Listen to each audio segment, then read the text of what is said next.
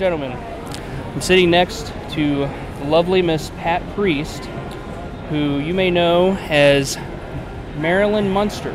She took over after Beverly Owens left to get married.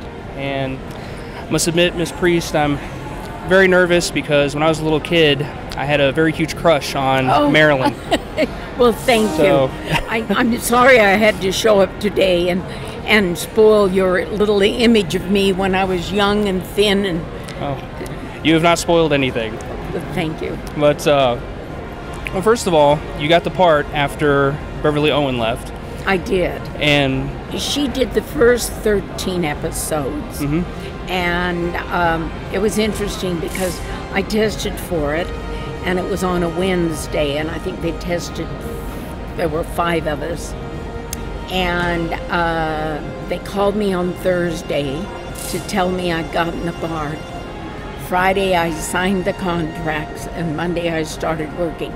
Never saw, Beverly Owen was the girl I had replaced. Never saw Beverly, never met Beverly. To this day, if Beverly were to walk in here, I wouldn't know who she was. And yet I'd love to meet her because we shared a common experience. Mm-hmm. So what was your relationship like with your co-stars, Fred and Yvonne? Wonderful. Grandpa was my mentor. Mm-hmm. And still, of course, he passed away, but I'm still very much a friend of his wife's. Mm-hmm. And every day for lunch when we were filming, I always went to the commissary with Fred and Al.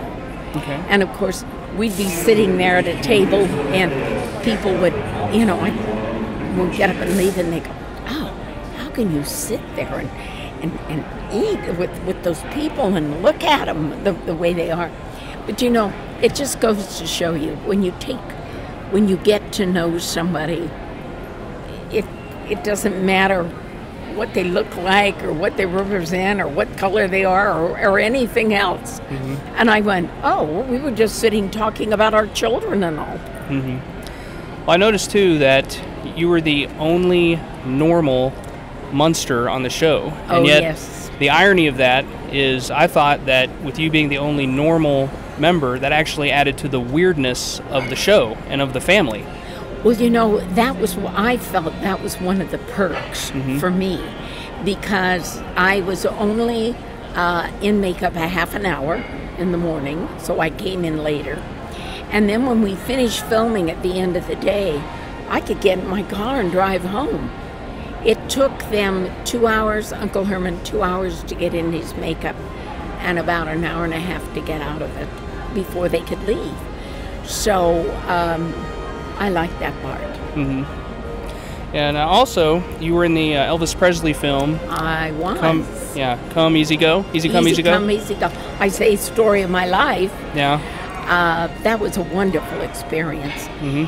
And at that time, Elvis was quiet, shy, religious, had his entire entourage of guys. Mm-hmm. Never a problem with directors or anything. He was a lovely man. Of course, he always was, but when he got to Vegas, you know, his life kind of changed. Mm-hmm. Now, you were also in the cult horror film, The Incredible Two-Headed Transplant. Now, I have never heard of that until just last week, and it sounds like the type of movie that Sven Gulli would show. So, what can you tell us about The Incredible Two-Headed Transplant?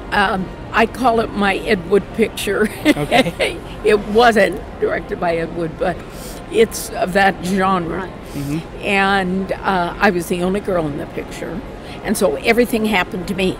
Okay. You know, the two-headed transplant is kidnapping me, and everything happened to me. I played Bruce Dern's wife. We had Bruce Dern, Casey Kasem, John Barrymore Jr. We had a wonderful cast, but it was a low-budget picture. I guess, you know, when people are starting out, they either they have a low-budget horror or some kind of film in their past.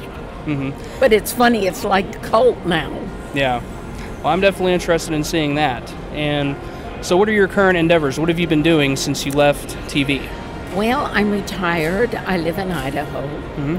And I do come out and do the memorabilia shows, and which is wonderful because, you know, when you're doing the show, you never know how the show or you are perceived until you go out and you meet the fans. And it's just, sometimes it's just overwhelming because we played at that time an important part in their lives and in their children and their family lives. When families watched the films together, which now, you know, not many families do that anymore, but, and it's just nice to hear the stories. All right. Ms. Priest, very much thank you for your time. Well, thank you so much, Shane. Pat Priest, ladies and gentlemen.